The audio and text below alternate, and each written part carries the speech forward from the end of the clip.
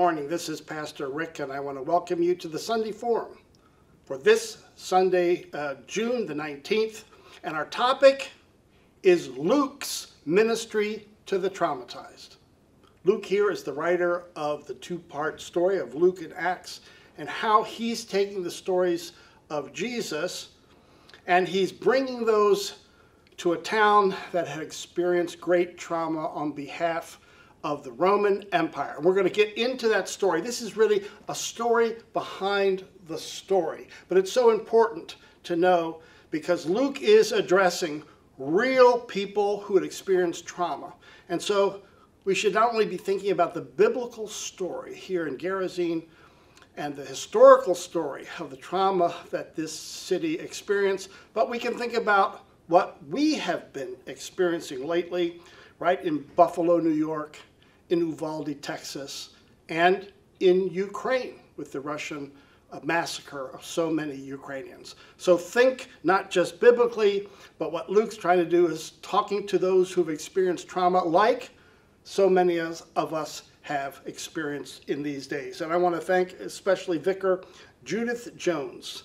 She is an Episcopal priest at St. Stephen and St. Luke's by the Sea Episcopal Church in Walport, Oregon, for doing much of the research. I'm very grateful for it. So let's start with the story as it's told by Luke. Here, Jesus all of a sudden decides to go to the Gentile side of the lake. He's already been on the Jewish side of the lake, right, in his own hometowns, for example, and there he's cast out, let's call them Jewish demons. And now he's going to go to the other side of the lake. He does not give a reason. Luke does not tell us why he made that decision. He goes through that rough ride with the boat where he shows his power over nature, over wind and waves. The disciples are amazed, and they're sort of asking the question, well, if he has the power over wind and waves, what other powers does he have? Over what other forces in this world? And of course, that will be answered then in Gerizim. There he meets this demoniac who's living in the tombs there, the public place, probably a cave where people were buried. And there he casts out the demons. And the demons request, they don't want to go into this abyss. They would rather be thrown into the pigs. And Jesus says, fine, throws them into the pigs. And of course, the irony of all ironies, then the pigs actually end up in the abyss. They actually drown themselves at the bottom of the lake. That's the way the story is told. And then this demoniac's been healed. He wants to be a disciple of Jesus. And Jesus says, you can be a disciple, but better stay here. Stay within your own town. Stay with your own people. Stay with your family and tell them of the great things that God has done for you. Okay, that's the way the story is told. Now here is where Vicar Judith Jones has done some historical work, especially reading from Josephus, one of the most famous historians of the Roman Empire, especially telling the story of Palestine and the Jewish wars. And we're taking here from Josephus's work on the Jewish Wars, Volume 4.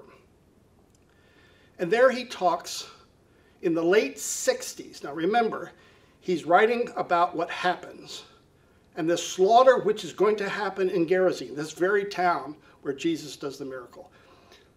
But in the 60s, so 30 years after Jesus' death and resurrection, this army general for the Romans, this general, and his name is Vespasian, he sent soldiers to Gerizim to put down a rebellion. And he just slaughtered. There was no grace here. There was no nuance. And 1,000 men are killed in this town of Gerizim. And not only 1,000 are killed, but we know that he imprisoned their families, right, for supporting this uprising against the Roman Empire. He then, this General Vespasian, burned the whole city, and he then went on to attack some neighboring towns as well. After finishing this work, they go back, lay siege to Jerusalem, destroy the temple, And by 70, of course, then, yeah, Israel was back under the control of the Roman Empire. But it was done brutally. It was done with so much trauma, especially in this town of Gerizim. Now, why is that important?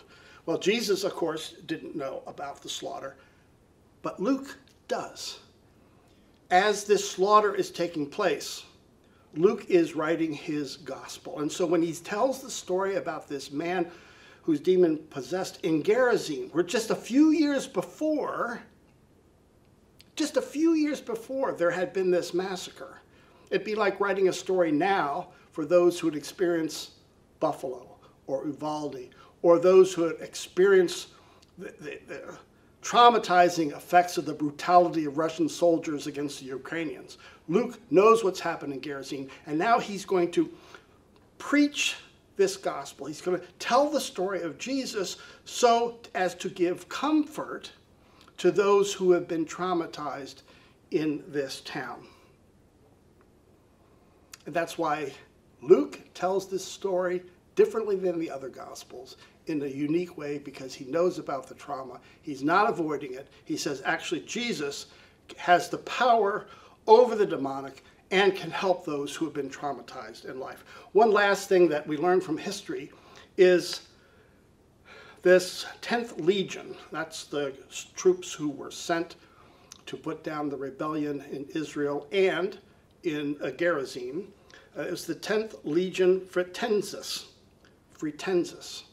And their banner, because every legion had this banner that they would hold up.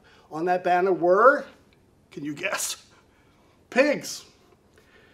It sort of represented the 10th Legion, and it was not only put on their banners, but it was put on coins and bricks. It was a symbol of those Roman legions. And again, when Jesus confronts this man and says, the demons speak to Jesus, and Jesus says, who are you? They say, we are legion. Yes, that's referring to a number, that the man had many demons. Usually in a legion, there's 6,000 soldiers in the Roman Empire. But it's not just about the number. It's about linking the tragedy and the trauma and the demon possession that this man is going through with the violence caused by the 10th Legion, by legion. That's how Luke is understanding and framing this story. And the pigs, just one more element. So when the demons flee and go to the pigs and they are all drowned in the sea, you can imagine anyone from this town of Gerizim, in fact, all of Palestine, well, they took comfort in the humor of legion being destroyed, of legion, not just the demons, being destroyed. How do we then use this story like Luke does? How do we use the power of Jesus and confront trauma in our own day? We're very fortunate to have a licensed counselor here in our church, Jim Cooper's wife, Kathy Cooper. And I asked her this week, do people come to her with trauma, and can counselors help them get through their trauma in ways that lead them to health? And so we now want to hear this short interview with Kathy Cooper right now. Kathy Cooper, welcome to the Sunday Forum. I'm really glad that you can join us this morning. Thank you very much. Kathy is a licensed mental health counselor. And because we're talking about trauma, I thought it would be so helpful to hear from you about how you address people who come to you experiencing trauma. But first, from what I hear, opportunities for counseling have really gone up, even skyrocketed over the last couple of years. Is that true?